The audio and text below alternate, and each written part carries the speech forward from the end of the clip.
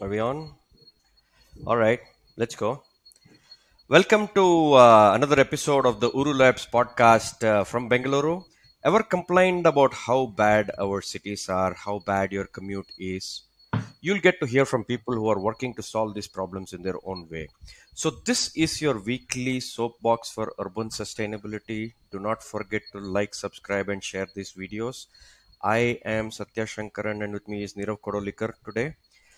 Uh, and on the show today, we have Satya Arikutram, a consultant with decades of experience working with transport organizations both in India and the UK. Most recently, however, he has been involved with the rollout of the Nammayatri, a ride hailing app for auto rickshaws in Bengaluru. We'll hear more about it from him. The first mobility app to be based on the Beacon or the ONDC protocol. Welcome to the show, Satya. Thanks, Satya. Nice to see you. And hello, Nero. Good morning. Good morning to both Yeah. of you. So today it is Satya meets Satya. That's right. Yeah. So let me begin by asking you this question. Yeah. Is this the end of Uber and Ola ride hailing as we know it? That's an interesting question, Satya. I don't want to take a binary position. It's an end or a start or whatever. But definitely, it's a new paradigm shift in how we empower the service provider without an intermediary. So today technology enables us to actually have a direct digital conversation between a potential commuter and a driver who is willing to make that transaction happen. With regulatory structures already in place for especially auto rickshaws, as you rightly said, you got your meter fare and everything in place. So the role of intermediary should really be challenged as to what exact value does an intermediary do in allocating a driver to you, which you couldn't do yourself. So that was the fundamental premise in which this entire Namaya 3 application started, because it did two things.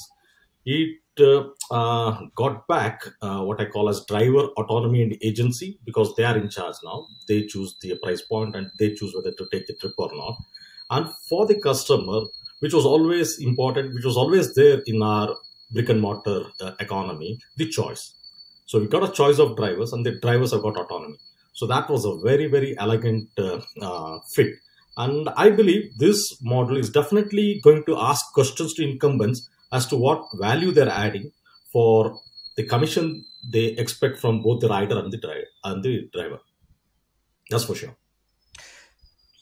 Right. So just tell us a little bit about how Namayatri is different from the Ola and the Uber app. Yeah. Really, is this just another? Yeah. Yeah, that's a good question. Actually, it's fundamentally different because I call this as an driver empowerment app based on a SaaS model. Why do I call it a driver empowerment app? Because most of the apps in the mobility field these days make drivers to lose their agency. They almost become an automaton, in the sense that an algorithm allocates you take this trip, you take that trip. Whereas in Namayatri, the driver actually has got a choice to take a trip on an informed basis. So essentially, there's absolute 100% transparency. You might have heard about the lot of cancellation issue which with the incumbents in the past few months, and that was basically because the driver wouldn't be told as to where this ride is being accepted. So once he sees the more data, depending on his own intention or interest to serve that particular area, he either cancels or tries his best to get out of that trip. And that's the reason that information asymmetry was the biggest issue. So it was always a question of the incumbents trying to chase efficiency by allocating a driver quickly against driver themselves voluntarily accepting whether they wanted to make a trip or not. So it's almost we all talk about AI and ChatGPT. The best ChatGPT is actually your aggregators, because the driver doesn't know what trip he's going to get, where he's going to go. That was the situation. But in Namayatri, it's a fundamental shift. The driver actually gets a choice to review the trip on offer and also the price point at which he's willing to fulfill. So these are the two big fundamental shifts. And for the customer, he gets a list of willing drivers. So because it's informed choice at both ends, the cancellation rate will reduce. That's our hypothesis. And in fact, we are seeing that thing. And if at all there is a cancellation, it's for genuine reason, because the customer actually dropped out. What we are seeing is quite interesting. The customer cancellation rate is higher than the driver cancellation rate in Namaya. That's very interesting. So there are 2 points in this whole app, right? One is the ability for the driver to choose his ride, which means you won't. So he need not pick and then cancel, is what you're saying. He might just refuse to Correct. participate Yeah. in being available to you at all. Absolutely. So are you saying that was not available earlier? So Uber and It Ola doesn't wasn't. make that person a choice. So It wasn't until okay, recently. Until recently. But then what is happening in Uber and Ola, and I take this name without any what do you call aspersions on their model or whatever. They are aggregators, current incumbents. What was happening or what is still happening there is their incentive structure is a little bit perverse in a sense that if a driver logs on for a day for being available for taking trips, there is a fat or a decent sum of money only if he completes 10 trips within 10 hours or 15 trips within 2 hours. So it's almost like an hamster mode. These drivers are always chasing moving targets. These targets are fixed at the start of the day, not even fixed, prefixed, or whatever. And then they keep changing throughout the day dynamically. So the drivers always felt that they're always on the move. They don't know whether they're earning or losing. So the opaqueness of the pricing, the opaqueness of the incentive structure, all of that made them think that they lost their agency, and which was one of the top feedback we got when we started having this conversation with the drivers at the ground level as to what their pain points were. So this almost becomes they've given their agency to an algorithm. That's the situation with the current aggregators. So we want to bring back that human element without losing that efficiency. That's the model of Namayatri. what? So one of the why would they? Why do Uber and Ola? I use like you said, we use those words as a synonym for other app Mm. aggregators which are in the market Yeah, right now. There could be a few more like Rapido and correct. others, but they do this incentive model for what reason? You think is it just to up the top lines and things like that? Is that why it is? I think that the business model itself depends on driver revenue, sharing a part of driver revenue for their top line, and that's the main issue here. Whereas in a SaaS-based Got it. model, you got drivers actually paying for the customer discovery tool. Like you and me, we pay for Microsoft Teams every month, and the drivers pay their subscription fee per day to be able to discover customers. So it becomes that choice. That's the fundamental difference. So this is more like a customer discovery tool rather than a product that somebody is running to earn revenue out Absolutely of, right? It's a tool for independent auto drivers who are trying to just correct. have access to discovering the Absolutely customers. right. That's how you are Absolutely positioning. right. Do you feel it transforms anything else? I also heard that because these tools are directly available to the auto Yeah. drivers, the commissions are lower Mm. and the percentages that they get to keep are higher. Is that Yeah. true? Well, I mean, it's even far better than that. Actually, it's what you see is what you get. Hmm. So the driver sees the fare, Hmm. the customer sees the fare. There is not a single paisa difference between what both these parties see, and the driver gets the fare at the end of the trip. He keeps to get the entirety of to himself. That's his earning. Yes, sweated, and the customer has taken the ride, and he pays to the service provider. What the SaaS provider gets is for maintaining that infrastructure at the backend, for enabling this conversation between the customer and the rider. So essentially, it's run like an empowered digital cooperative. More number of drivers per driver, software maintenance cost will come down eventually. So much so, thanks to the partnership with ONDC, customer discovery can happen through multiple channels. So tomorrow you may not even have a Namayatri customer app on your phone, but you can still discover a Namayatri auto ride by just using a chatbot on a WhatsApp or even through a Paytm or PhonePe. So that because they're all on ONDC enabled, so is Namayatri. So the customer discovery cost will come down. More number of drivers means your trip fulfillment infrastructure will have a larger cost base to spread, no, larger base to spread your costs around. So it's a win-win situation for every all around. So there is Hmm. no need to take a cut off of every Yeah, transaction. You could subscribe to it separately and pay for it separately, is what you're that's right. saying. Yeah. But you spoke about Hmm. ONDC. I've also heard this is built on the backend. What? Why is that advantageous? What does ONDC and backend bring to this? It could have been any other app built by anyone A else. good question. Actually, what this does is being on an open protocol means, say, for instance, the current incumbents will have to discover a potential customer only through the interface of their own platforms. I can discover an Uber ride through an Uber customer app or an Ola ride or an Ola customer. What happens is a discerning customer today, no, actually, depending on price sensitivity and his ability to spend on commute, he toggles between different apps to see which is cheaper one, two, three. So that particular situation will go away if you're on an open mobility network. Because what happens is if you say A to B, any operator on the open mobility will be able to have a quote. Hey, I am willing to fulfill this particular trip at this price point, price point, price point. So today it's Namayatri, tomorrow it could be somebody else, whoever is on the open mobility, and then you get a choice of operator, or I would even call choice of operators, choice of service providers. Service providers may be having a choice of software providers for them. It could be Namayatri for one, it could be Uber for one if they choose to join the open mobility. That's all. Like say for instance, I may use Google, and somebody else may be using Teams. So that's the sort of analogy I can give. Yeah. So that's the power of open mobility. And ONDC itself, no, why it's important is because the protocol is interoperable. Say for instance, you are making an purchase on Big Basket or whatever in the morning, and straight away you finish your shopping list, and you want to go to your office. And why should you toggle between Big Basket and another app? If Big Basket is on open mobility, you simply say, I want an auto on the Big Basket app itself. Because both are on the same thing, it will fetch everybody with the register, with the, what do you call, within the registry of a mobility register, who all service providers are willing to take. It will broadcast, hey, somebody here wants to do this A to B. A taxi wala may quote, an auto wala may quote, or a multimodal specialist may come in and stitch together a trip between a metro and an auto, and then you get a 3 or 4 choices. As I'll take this. So that's as elegant it can become. No, because you say you're on the open mobility network, Yeah. and you're going to get all these benefits. I want to go back to saying that every auto driver now Mm. has the ability to just put this Namayatri app. It's still an app. It's not on the. It doesn't have all of the fancies of the open mobility network yet, right? So it's still an app you need to download. At It's the still moment. something you At need the to do moment. at the Yeah. moment. So it can scale. It will scale over Correct. time, and it might become the open thing that you're Correct. talking about. But for the driver, there are benefits of an organized network, Mm-hmm. right? So the aggregator also became the guy who would bring all these people together. Mm-hmm. Mm-hmm. Now, I is it possible? I heard that your Namayatri is being run by the auto drivers union. Is that what you When call I that? say run, And you have to define the word run. Okay, okay, let's yeah, define it's that. basically it's a very elegant model. The software side, Hmm. the infrastructure side, the technical side is always managed by JustPay, which is the technical provider, right?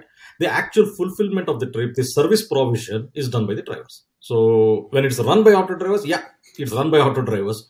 When the software running or powering that, it's run by JustPay, and the drivers eventually will pay a subscription fee to the software provider on a SaaS model. It's as simple as that. Go ahead, No, Nirav. my I'll come back question to my was question. I regarding had this something open more. mobility framework itself. The only reason I'm calling it a framework is whatever you've mentioned, it seems to be currently at like a broad idea level. So, in Mhm. your opinion, just coming back to what it would actually look like in the future, what do Mhm. you think that, let's just say, that product specification would look like? Yeah, I mean, it would look like you will have a host of niche players. Say, I'll just give a very hypothetical example. Today on open mobility, we have got Namayat. Okay, that's the only mobility provider at this point in time. But the customer discovery for Namayatri is now not only Namayatri, all other applications which are on ONDs. It could be your phone pay, it could be your Paytm. All they need to do is they have to talk to Namayatri and integrate their APIs and say, PhonePe will say on PhonePe, if you say I want to fetch an auto, that API will make a call to Namayatri, and Namayatri will just serve all the list. And without having a customer client on your phone, you'll be able to fetch a ride. And because PhonePe did a discovery for Namayatri, there will be an network level, what do you call? Clearinghouse. It's a 1% or a 2%, whichever the government decides for those such transactions. So suddenly the cost of customer discovery has reduced for the SaaS operator Namayatri. He need not go all songs and bells giving incentives to customers to attract to Namayatri, because Namayatri is become discoverable through any app on the ONDC. So that's the first. And for the customer, today I got only Namayatri, but tomorrow it might be BMTC and BMRC. Both of them will join. And then when on the phone pay I want to go from A and B, that particular request is broadcast not only to Namayatri, it's broadcast to BMTC also and BMRCL also. And BMRCL and BMTC may too, in the first stage, they may simply serve their static timetable. This is what I can do for your A to B. And Namayatri may do. But Namayatri may get cleverer and say, hey, let me stitch a multimodal trip with BMTC and BMRC. So it will offer, you want to go to A to B completely from auto, this is your fare. You want to go to A to A1 by auto, A1 to B1 by metro, B1 to B by thing, this is your fare. And if that is significant and if the customer is price sensitive, you may choose that. So suddenly multimodal trip is not a theory or a PowerPoint presentation. It's a reality. You can make that seamless. So that is the power of open model. Sure. And actually, I should have brought this up earlier, but for the viewer, could you quickly explain what ONDC is as a high-level summary? Oh, sure. ONDC is basically a Ministry of Commerce Section 8 company formed in 2021. I think, in 2021. And the sole aim of ONDC is to provide digital enablement and empowerment to small retailers, small entrepreneurs like auto drivers and your mom and pop store around the corner, who today in the platform economy can't participate in this because there are thresholds. So you can't become an Amazon vendor or Flipkart vendor if you don't have a certain turnover or if you don't have your inventory cataloged in a particular manner. So all those barriers were there. The government realized that what was happening in the West is suddenly your mom and pop stores were disappearing because of all this platform economy. The government said, oh, no, we shouldn't go the same pathway. We need to empower and remove barriers. Today, you can't find Ola and Uber in Kolar. Do you find it? No. But because open mobility in Kolar, Tumkur, you may find a ride-hailing app riding on open mobility because it's cheaper, it's easier. So that was the sole intention, to empower small entrepreneurs, small informal workers to participate in the digital economy. And they got different categories, and mobility as a category got added yesterday through this partnership in Namayatri. Sure. So actually coming back to the key mode of transport that Namayatri caters to, which is the auto rickshaw. So in your opinion, what do you look at? I mean, how do you look at the role of what the auto rickshaw is to a city? Because whenever I speak to people, I always get mixed reactions when it comes to just viewing the auto rickshaw as a user. It's sometimes very convenient, sometimes not as comfortable as a taxi, but because from the consumer standpoint, they always look at comfort and convenience. But in your opinion, what is an auto rickshaw to a city? I'll give a simple experiment. You go to Uber or Ola, type in A to B. Most of the times, the journey time of auto is the fastest. You want to check that out. And I think people all talk about air condition. Okay? This is a natural air. Now, auto, you can't get more air than an auto. You get a natural air also. Okay. And in terms of its ability to navigate the pylons of, if I'll take Bangalore as example, Malleshwaram or Chamrajpet, auto is unbeatable. You go to Vayaleka, or you go to inner areas on Ring Road and other things. Without an auto, you can't even go. Okay. So auto has definitely got a place. But if you take a look at the short history of Bangalore, before 2015, your only IPT mode in Bangalore was auto. There were no taxis unlike Mumbai or whatever. Taxis never took off in Bengaluru. Is that right, Satya? Isn't it? Until the platform Ola and Uber came, taxis were never popular in Bengaluru. It was always autos. So autos actually fulfilled an unwritten thing where buses do not go, autos were mopping up the demand. And now autos themselves have realized they have to mop up the demand of both the metro and the buses. It's almost like a sea. You got your big rocks passing through, small rocks passing through, and then the final thing, your auto. So that's how your hierarchy is. And between these three things, if there's a seamless interface through fair products and open mobility architecture then suddenly we'll become like London. You'll say, hey, why would I want to bother to take a car? Today already it's happening. People who own the car, they say, I may as well do a chauffeur-driven aggregator thing rather than take my car, unless you're going with a family to 3 or 4 places. So that thinking, the quality of the multimodal product will become so big that you'll start wondering whether I need to upgrade to my next car, wherein you'll rather upgrade to a cycle rather than a car. And that's exactly what's going to happen if you get this right. And we will get this right. But in terms of the app itself, it doesn't really say it's only for autos, right? Yeah. Can Namayatri aggregate something else? It's up to them. Or the funny thing is they got their entire app. Not funny thing. It's a great thing actually. Their entire app is on GitHub. Okay. If an entrepreneur wants to take that source code and simply plug taxi instead of auto, be our guest. We want to call it something else, Nammakaru. That's fine. More the better. But as a concept though, when you say this is aggregating a bunch of things, you're saying that the person I think it's just pay. Yeah, they have thrown up the entire source code. Yeah, so Right. So, but they might have thrown up the source code, but they're saying we'll only do this auto thing. That's They're not yeah. saying we will do No, other. that's their current They're choosing. thinking. I can't predict what Okay. they want to do tomorrow, but they're focused on getting this Fair right, enough. which touchwood till now has been fantastic. But a little bit about your journey Yeah. on this app will be useful. What's interesting? What stood out to you Yeah, in this whole? you may remember Satya. While I was serving with the government as the chief technical advisor, I used to head a group called Alternative Mobility Group, and you were a member of that. And we were actually brainstorming as to how do we make other modes popular, how do we make the PBS popular, how do we sort of reimagine stuff wherein we can get some radical solutions. And at that point in time, I got to know through Sujit about this open protocol being piloted in Kochi, and I was interested to take it forward. But then by that time, I had left the government and I couldn't get traction in the government at that period. Since I left the government, I took a 4 month break. And when I came back, and again, thanks to you, I said, let me pick a couple of things which I can do right. And one of the things was this, because I saw a lot of potential on this thing. The reason is I always thought autos were ripe for disruption, especially in this space, because it was very well regulated. See, unlike taxis, which are still in court cases as to whether they need to have a fare meter or not, and all sorts of things, autos always had a fare meter, always had a fare card, and people always asked to ask, will you come on me? Which you never had that conversation with a taxi. So the regulatory structure, even in the brick and mortar economy for autos, were always well there. But then once the autos were co-opted into the platform as another mode in the current aggregator world, now the auto drivers actually felt loss of agency. And typical Uber driver doesn't even know agency because he has never experienced it. Whereas an auto driver has experienced it and he has moved to an digital economy. And that's when I said, okay, there is simmering discontent there. And with that hypothesis, I approached a few drivers, and then thankfully I met Rudramurthy, who was one of the leading community leaders for auto drivers for the past 30 years. And through him, we had conversation with several drivers, and two things emerged basically. One was drivers felt a sense of loss of autonomy and agency. That was very clear. They said, to use in their own parlance, ನಮ್ಗೆ ಏನ್ ದುಡ್ಡು ಬರುತ್ತೋ ಎಲ್ಲಿ ದುಡ್ಡು ಹೋಗುತ್ತೋ ನಮ್ಗೆ ಗೊತ್ತೇ ಆಗಲ್ಲ ಸರ್. ಕಾಣಿಸುತ್ತೆ, ತಗೊಂತೀವಿ, ಅವ್ರ ಪರವಾಗಿ ತಗೊಂತೀವಿ, ಸಾಯಂಕಾಲ ಎಷ್ಟು ಬರುತ್ತೆ ನಮ್ಗೆ ಗೊತ್ತೇ ಇಲ್ಲ. So that was their thing. And on the customer side, the opaqueness of the pricing was horrible. They just don't know what they are paying, whether they are paying for surge or whether they are paying for God knows. And sometimes they use a coupon of 20 rupees or 30 rupees. So you just don't know what you're doing. There was complete opaqueness.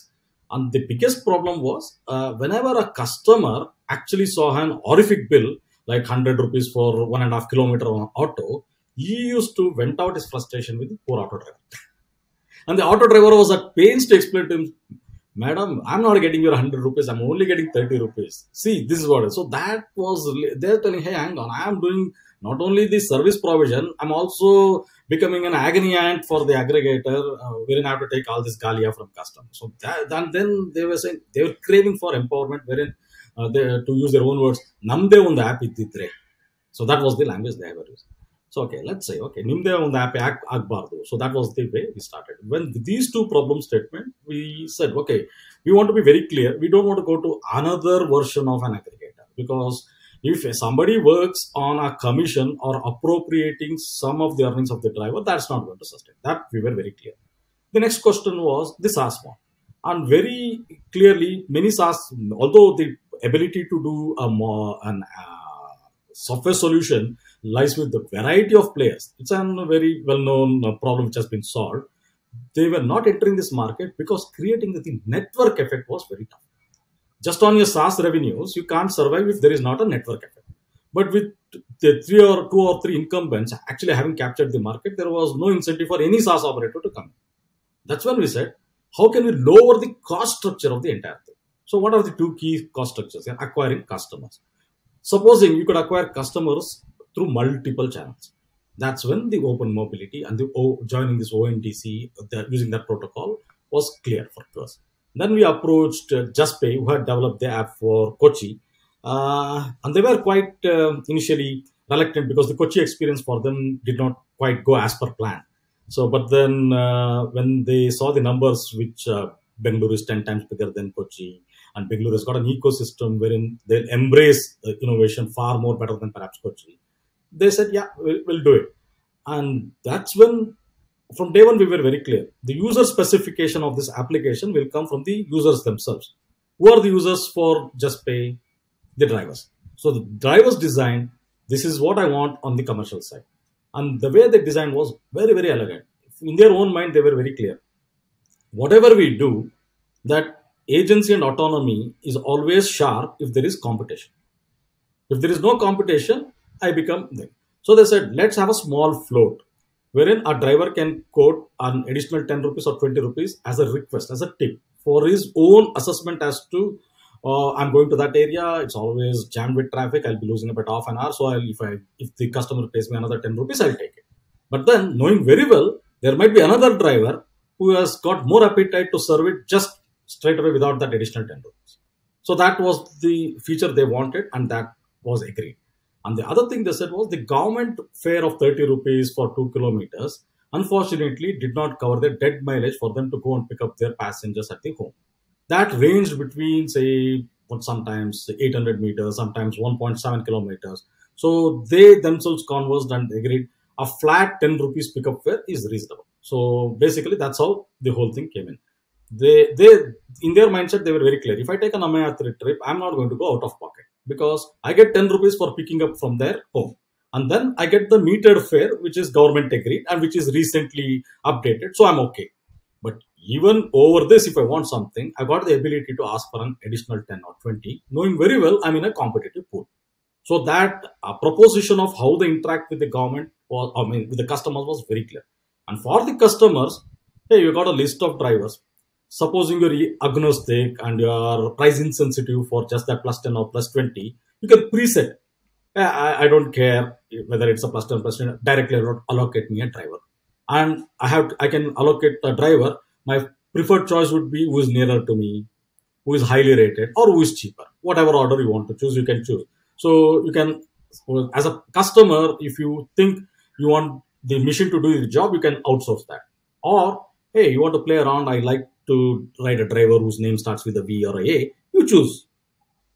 I'll drop a list of drivers who are willing to do that. Then you choose what you want to take. So that suddenly became a digital conversation, which they used to have at an auto stand in the brick and mortar economy. So that's how the whole thing was conceived. And the Just Pace UI designers did a fantastic job. They built a lightweight app, and the look and feel of everything is spot on there.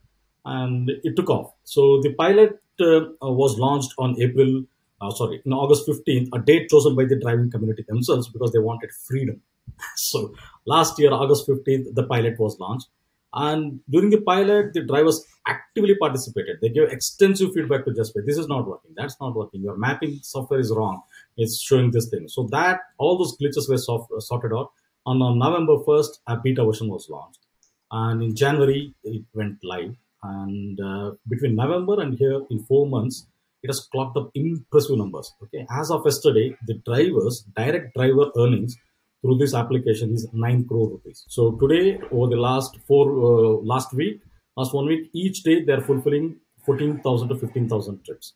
And yesterday they beat all records. They went to 17,000. So, and it's growing. And this dashboard is in front of them. Because of this dashboard, the drivers say, hey, today we need to hit 20K. Tomorrow we need to do 22K.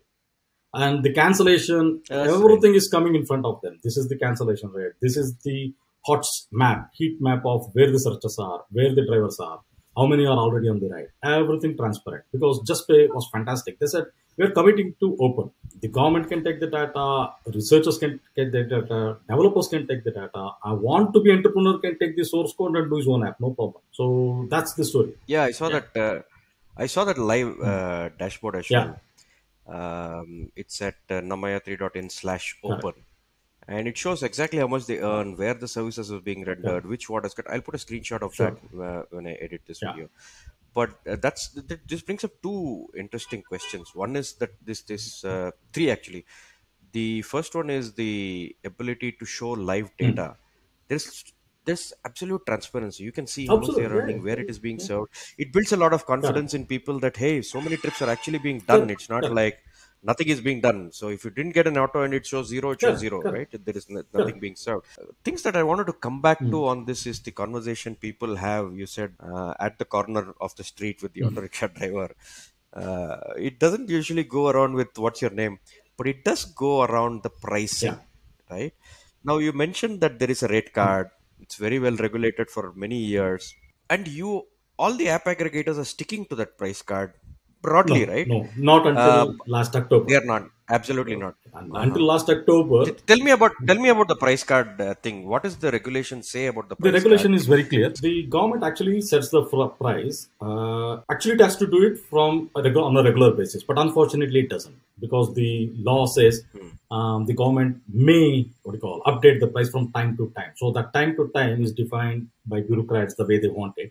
In the instance of Bengaluru, in 2013, the price card was updated, and after 7 years in 2021, it got updated again. So it took 7 years for the government to update the auto fare card. And in 2021, they fixed this thing for 2 kilometers, it's 30 rupees. And for every additional kilometers, it's 15 rupees. And in the evening, between 10 p.m. and 5 a.m., you can take 1.5 times the normal rate. So that's your fare card. But what this fare card doesn't do is it doesn't cover for your dead mileage to go and pick from your home, and that's the additional 10 rupees which Namayatri has incorporated. So essentially, the customer is essentially paying for the service for him to be picked up right from his home because the rate card doesn't reflect that price in that 30 bucks. The 30 bucks is for you to go on a street and hail an auto, wherein there's no dead mileage. You hail an auto and you go on, hop on and go on. So that's how the rate card has been factored into or baked into the price tag. As a customer, they clearly know I'm paying 10 bucks for a pickup charge. Fair enough. But then for the driver, what is this incentive? If everybody is quoting the same price, people may start choosing who is nearer only. I may lose out. So, and also they know it's 2023 already, and we don't know whether that fare card is going to get updated. And the central government itself basically says for app based ride hailing services, you should incorporate dead mileage. And if you use the 2020 central government guidelines, the minimum amount of fare should be 45 rupees on an app. So that's how it is. They say basically it should be 3 kilometers, not 2 kilometers. That's the minimum fare. So all things said and done, the drivers themselves decided if you have a small float, say 10 plus 10 ability to quote extra 10 rupees or 20 rupees, that will create a competitive spirit. And also they'll get some pricing signals also. Like now, if I quote plus 10, am I getting more rides? If I get plus 20, am I getting lesser rides? Or if I just stick to my pickup charges, I'm getting rides anyway. So that pricing signal is now up there on the dashboard. They actually get everything. The drivers will how for each driver, and then we said it's all fine for you to have plus 10 and plus 20, but you need to also sign up to community commitments. What do I mean by community commitments? Zero cancellation and doing that last mile connectivity, especially at zero cancellation rate. So the driver said, yeah, fantastic. And that's why you can see shortly and metro to home fixed price, no cancellation guarantee rate card. And the driver rating will also depend on if he cancels and zero cancellation trip, his rating will go down. He very well knows that within the community. So we want to really make reliability and customer centricity baked into the behavior of drivers. And they should do so voluntarily and with pride. And they're doing so. And that because it's all emerging from those conversations only with them. So you'll soon see a product wherein 2 kilometers anywhere around the metro station, no questions asked, 40 bucks flat. And for 3 kilometers, 55 bucks flat. And if the government allows shared autos, so essentially you can actually do a ride of 2 kilometers around the station for just about 10 rupees or 15 rupees. It comes back to one Mm. useful thing, right? So Mm. in this is the only thing that I'm seeing. Let's take a bus operator, for example. Mm. He or she sets the prices. That company sets the Mm. prices. In most places, if it's BMRCL Metro, they set the prices because they own the fleet. Correct. Only in IPT modes like auto rickshaw Mm. and taxi, somebody else is setting the prices for them, right? He owns the vehicle, but he doesn't get to charge what he wants. Somebody else in the government decides what he should be charging. Is that ideal? Why can't an auto driver say, I want to set what I want? It's my vehicle, yeah. I just want to ride it. It's What is yeah, why is this price? Can you get away? Of course it yeah. came from Mm. an older world. I can Yeah, yeah, understand where there were actual meters. It needed to be calibrated so yeah, that they weren't yeah. cheating and all that. But at the end of the day, you bought the auto, you want to run it, and you're asking for a Correct, correct, permit, and you want to price it how you want. Like PBS operators want to correct. price it the way they want so that they can make money. The Absolutely right. public bicycle sharing guys, right? Or the electric motorbikes that are going around. Yeah, yeah. the electric vehicles, they set their own prices. Government doesn't set the price for them. Why is this alone like that? Why is the auto rickshaw like that, or a taxi Yeah, that's like a that? good question actually, but I think there is an history to this. Okay, initially, I think the free fair market proposition would have ideally worked if investments into public transport and the public transport service provision was actually meeting, if not most, or at least 75% of the demand and requirements. That was not the case then or even now. So in that situation, if you throw in an laissez-faire approach, what would happen is what happened with Ola and Uber previously, wherein you started paying 110 rupees for 1.5 kilometer on auto. So suddenly, that is because there is a huge consumer surplus because the incumbent public transport are not able to fulfill the demand for lack of investments. As you know, Satya, like now 6,000 buses 10 years ago, 6,000 buses now, and still 1,000 buses mothballed because they don't have staff. So that is not an ideal situation. If you have an ideal market competition, then you could do. The regulation here is mostly for for protecting consumer interest, the customer interest, and as such in autos, you have to see that fare as a guidance rather than cast in stone because autos get permit as contract permits. So it's a contract permit. So for each transaction is a contract I make with the auto driver, and that is a guidance value, and that's the reason why when somebody says auto meter mail 10 kodi 20 kodi means is not illegal. It's legal because it's a contract. I agree and I pay. If I do not agree, you don't have to write. So you can't say you can't demand because this permit says so. I'm in a contract carriage. I can ask for anything I want as long as the other party is willing to pay. So that's the extreme end of the logic. But what is this guidance value? That's the signaling to both the customer and the service provider. This we believe is the fare based on a ground up cost analysis. So that's all. And if there is pure competition, I expect the rates to pivot around the government rate, assuming the government has done a good cost of ground up analysis. But if it keeps updating every 8 years, that'll also go away. So I think that's where the yeah, danger yeah, yeah, really is, yeah. right? I mean, you can always have guidance values like how property guidance values are Yeah. there, but is it legally Mm. just, is the government rate card actually just a guidance? Is it Mm. possible for why are autos being arrested, or the police say if he charges over and above the meter fare, tell me, is it legal for the No, person no, to, yeah. is it illegal for the person to No, ask no, more? it isn't. In fact, I think the police It police isn't. won't arrest also because my conversation with auto drivers, they are very clear. It's only because lack of knowledge amongst auto drivers as to what their permit says. Their permit clearly says you are a contract carriage. You are a contract carriage, and what price is there? That's the guidance value. Or if an free in a free market economy with no barriers to competition and everybody were having every price signal was accurate and updated, no, then the government fare is a fair, so to speak. Because it's 2021, it's not yet dated. Now we are seeing everybody doing it for only that additional 10 rupees pickup, which basically means you are paying the government fare. But if the government doesn't change that 2021 fare in another 3 years, you can expect that to rise, creep up. It's only natural, isn't it? The other side of the argument was, which was what I was making on the public bicycle Mm. sharing argument also, is that isn't IPT an extension to the public transport service, Mm. right? In most Yeah. cases, there are full trips that it makes as an auto rickshaw. That's Mm. fine.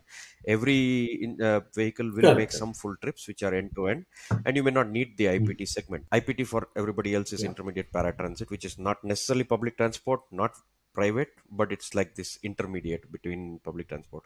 But you what is your analysis of that situation? Isn't it, if it is an extension, do you think government is trying to get into it to say, look, we need some price control on that, because it is, without that my mainline modes will start suffering, Yeah. as because my No. mainline modes can't extend. Is that the thinking? No, Is no, there a no. thinking I around don't that? think that's the case anyway. But the government belatedly has started to realize is rather than being an extension, no, which is one way of looking, I will also say it is the funnel through which you get your trips to. Because if you don't have your first mile, last mile connectivity, who would bother to ride a metro at all? Today we are in a situation. I pay for a trunk kilometer or trunk 10 kilometers on a metro 36 bucks, and then end up paying 100 bucks for another last 2 kilometers means. Then I'll say my cost of this journey is 100 plus 136, 136. I may as well take my bike at my leisure and then do it at 80 bucks or 90 bucks. That's the perverse situation we have landed ourselves in. But if a multimodal channel operates thoroughly, then if the auto person or a last mile connectivity, instead of demanding an arbitrary 110, if he's doing a fixed 40 bucks, 40 plus 36 suddenly I'm doing 76 rupees the same journey, which on my scooter costs 85 or 90. Then I will shift them.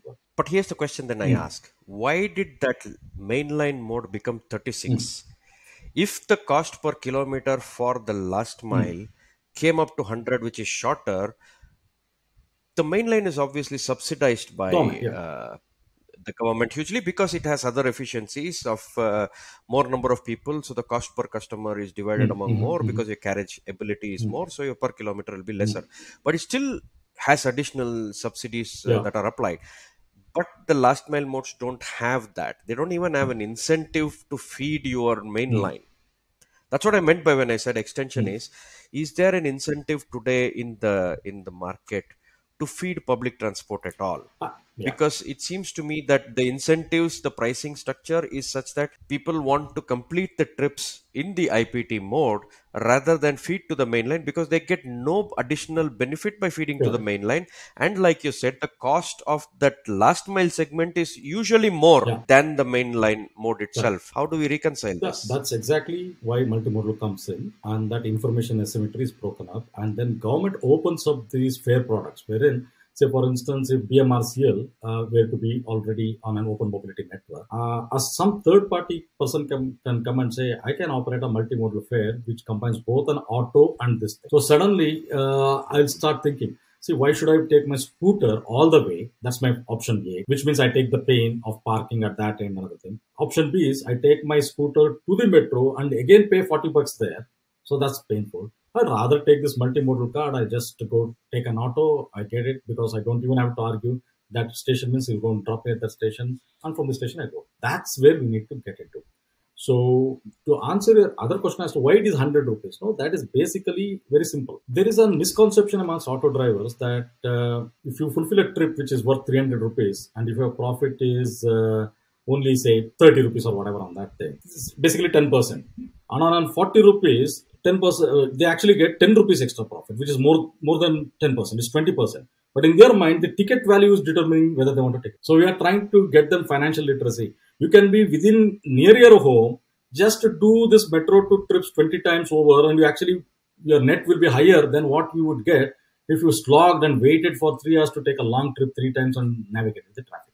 So that conversation is going on. So that's why this new fare product, when we get in metro to home fare, now we're actually trying to say this would remove barriers for women too. Local women can actually take up this thing. EV vehicles, right fare card, fixed fare, everything. So you don't have to refuse. Just download a Namayatri app or whoever else may offer that tomorrow thing and just do only the metro to home fulfillment. You'll be fine off with a net of 800 rupees, 900 rupees by the end of the day. So you don't even have to go anywhere. So we expect those sort of innovations to come around as we go along. But that financial literacy and their ability to understand the way we have engaged with auto drivers is in a very interesting way. It's not trying to teach them balance sheet and all sorts of things. It's basically to tell them in the future when Metro completes its network and if they got 175, it's inevitable they have to do only feeder. They can't escape that fact. They are already realizing that. Metro ಬಂದ್ಮೇಲೆ ನಮಗೆ trip ಇಲ್ಲ sir. So that is their way of telling. So trip ಇದೆ, but you're not doing it. That message is now going. Okay, then that aha moment drops in. Oh, that's the reason. So you can expect some magical things happening around multimodality. Satya, that's for sure. We are working very hard for that. Yeah, I can imagine where that is. But I just wanted to address two more questions Mm, around. One is on the regulation mm. itself. Where do the regulations stand on auto rickshaws or cab Mm. aggregators and all of these things? Is that all settled? Is it clean? Is it clear? Are there any challenges around that? No, it's gray. It's in gray area, getting grayer every day. That's the way to put it. So I think the Karnataka state government's stated position is autos are not covered under their aggregator policy. The next thing, the aggregator policy itself is under challenge in the High Court, which has not been judged yet. So we are in this gray area. So we have to await for regulatory clarity, and I'm hoping BMLTA would be able to direct or at least engage in conversation with transport department to give some clear signals, because as you rightly said, Satya, this has actually been a barrier for many potential entrants. Many of them do the business analysis and say, okay, regulation is gray area, we don't know which way it may take tomorrow. Is it worth it? Let's wait. So that is also happening. So it's very important. A, whether regulation is required at all. By that I mean, are the adequate? Are the current safeguards adequate? By this, what I want to emphasize is regulation is always slow to catch up. Now, because in Karnataka there is either no regulation or the existing regulation is under litigation. Whenever a refresh is happening, that such a regulation should understand the app-led mobility world is just not aggregator. It can also be SaaS-led solution. So, and that distinction is important. They should understand that distinction. Only then innovation will thrive. But if you just put everybody in one bucket, no, the cost of regulation will be simply passed on to the customer, and that means your private vehicle dependency will still be there. So just to put it in No, context, it's your monthly commuting in London is cheaper than in Bengaluru. Why? So because you got over regulation or information asymmetry or like rightly said, lack of incentives for multimodality to happen. I think lack of incentives or multimodality is one thing that we need to tackle. But on the regulation Hmm. side, I also feel that the SaaS model was an innovation to, there is no regulation. You could just might as well say, hey, here's a SaaS thing and I won't call myself an aggregator and this is how, let's figure out a way. So it does lead to certain other innovations in how you approach the solution itself, right? It's easy, it's easier to follow and cookie cutter the aggregator approach and call it the aggregator. Hmm. But now you've come across and said that this is not at all aggregation, it is a SaaS. Yeah, It's a tool that I'm providing the auto driver. correct. So I think it was a part of, it's always, Sati, Hmm. one of the things is the industry always front runs Hmm. in most verticals. It ends up front running, and I think the government has accepted. It's just that some departments, especially departments like transport, which are mired in a lot of Hmm. influences, end up becoming extremely slow and laggard. And we've never had a built capacity in transport regulation, unlike in Yeah, financial markets yeah, and telecom and many other things. There are, or aviation, there have always been empowered regulator with expertise. This has always been a private led market, yeah. with private vehicles. And suddenly we start looking at public transport becoming bigger. The regulation will, in all industries, it needs to catch up. But I think in transport, the regulator doesn't even exist in most places. If I can think of, other than the Chennai UMTA, which is not empowered as a Yeah. regulator, That's right. BMLT is the only one I think is empowered as a regulator, right? Absolutely. Yeah. And I think even that The empowerment second thing I wanted, is still yet to be tested, because the so-called government of order course, notifying that of it course, has to it's got to. start is not yet started. So 16 years to No, pass the bill. it's not started yet. Yeah. So it's a I know, I frustrating. hope, don't say the next words. Don't say the next word. It shouldn't be another 16 to get started. Oh, no, definitely not. I think we are But around to make sure it's no, not that long. Yeah. well, hopefully we'll still be around Yeah.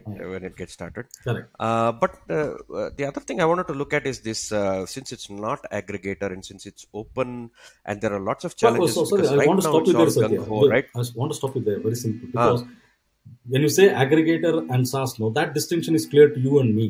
But the way the government defines regulator is, even if you simply make a phone call to the auto driver, you become an aggregator. It's an all-encompassing definition. Okay, the reason why currently the regulation is gray, or at least the regulation in Karnataka at least, is very clear. Autos are not covered under aggregator policy. To that extent, they have made it clear. That's the only reason. But the definition of aggregator today is all consuming, all subsuming. It includes SaaS also as aggregator. That's the way I said, when the next refresh happens, it has to make distinction. It can basically say a SaaS provider is recognized under the policy, but for regulation purpose, the SaaS product should have these features like an SOS feature, a customer service. Those are the things, product specification from regulatory perspectives can be defined, but you can't call him an aggregator. That's what I'm trying to say. But the current definition of aggregator is everything.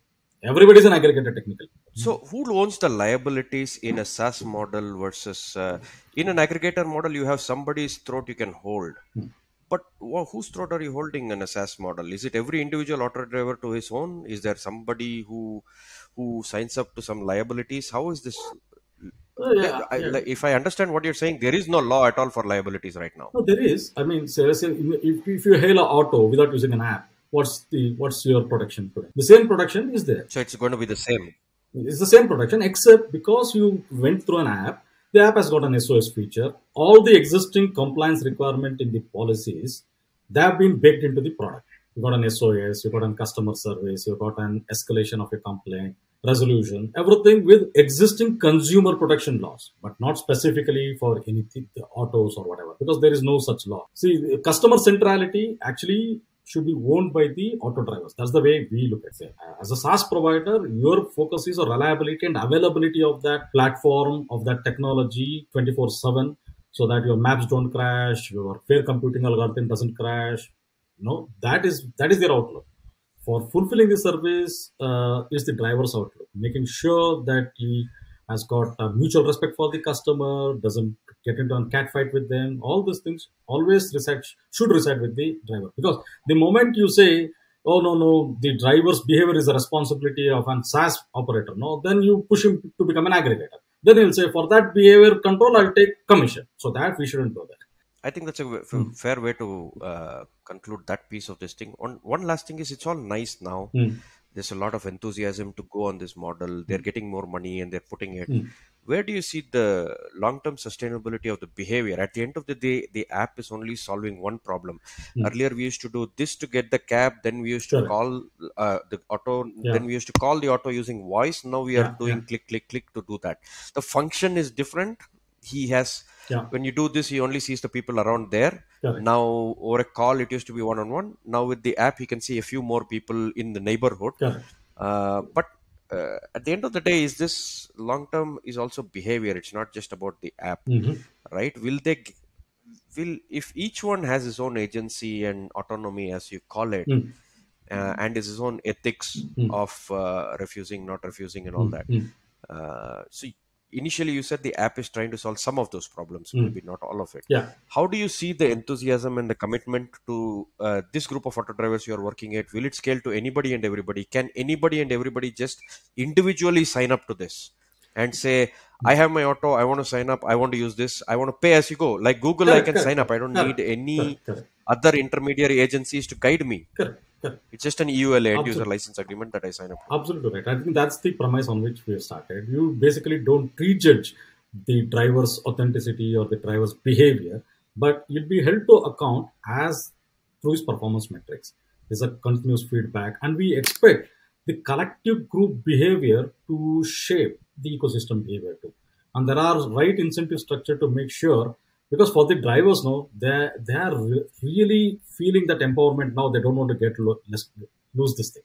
Just imagine the drivers coming and telling, please give me a product wherein I'm going to commit zero cancellation, fixed fare for doing last mile connectivity. This is the driver community saying, we're not imposing on them. So that is what gives me hope and a lot of confidence that this is going to sustain, and this is the future.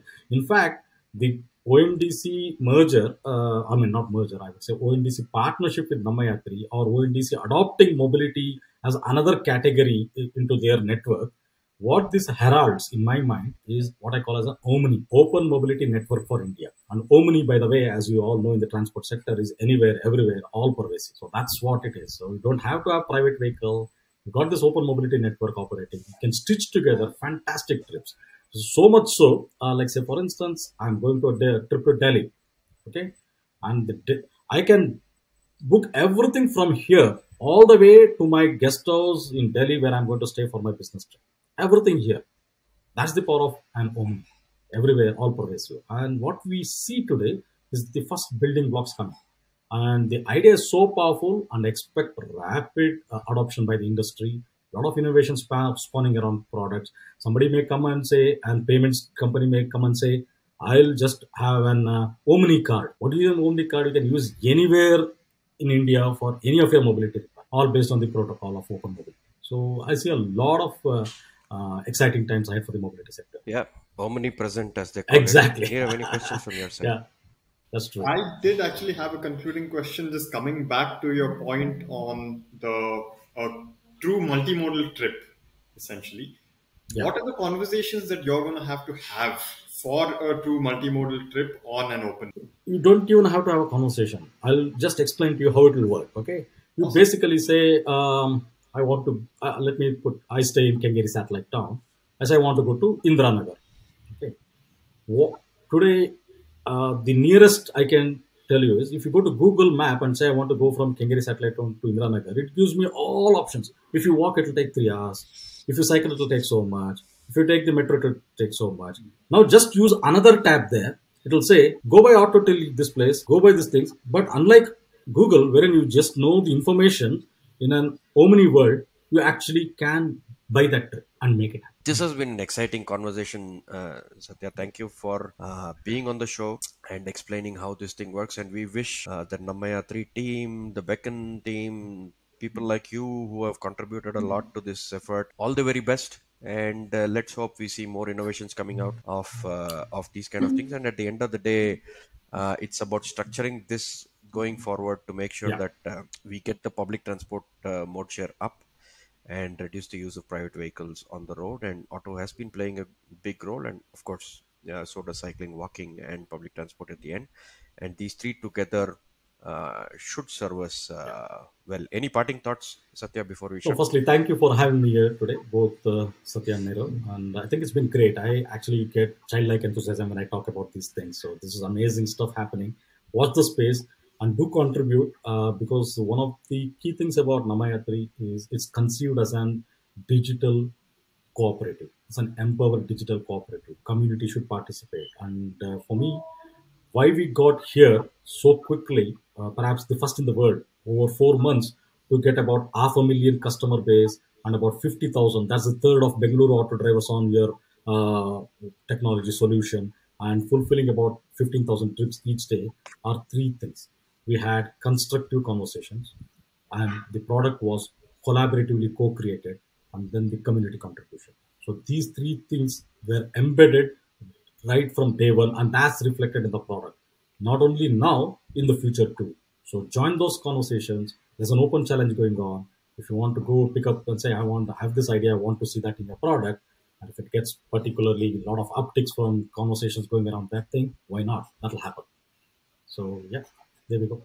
And the website is namayatri.in, and I will put that down in the show notes. And on that note, last call, subscribe, like, and watch these videos. They are very informative. This is your soapbox for urban sustainability. And thank you very much, and see you all next week. Oh, don't forget to subscribe to the CFAM newsletter, Yeah. cfam.substack.com. I'll put that down as well. Bye, everyone. Bye everyone. And I would endorse Satya's comment. Please subscribe. Mobility requires great conversations going around. It'll make our cities great. Thanks.